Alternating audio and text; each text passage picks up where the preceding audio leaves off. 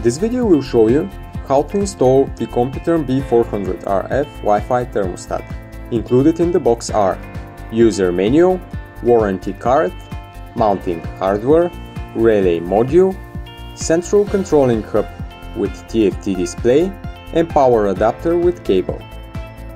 Mount the relay module on the desired place, connected to 230 volts power supply and to the control system's face or dry contact depending on the control device. Afterwards, connect the central controlling hub to the power supply with the provided power adapter and cable. Download the Computherm B series mobile app, give all the necessary permissions, register an account and then log in. Make sure your mobile phone's location setting is on and it is connected to the Wi-Fi network the thermostat will use. In the application, use Smart Config mode to connect the device, enter the password of the Wi-Fi network and press search.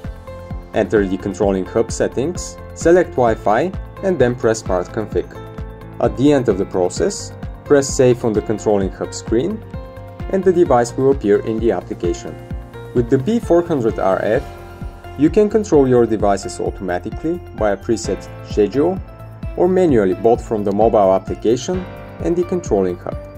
On the chart screen, you can check the device activity and the registered temperatures and humidity for a week back.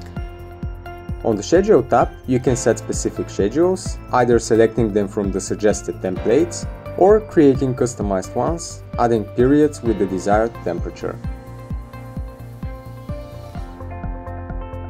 By entering the settings, you can set the device working mode, the temperature accuracy and ranges, the lower and upper hysteresis, and notification conditions for the sensor readings.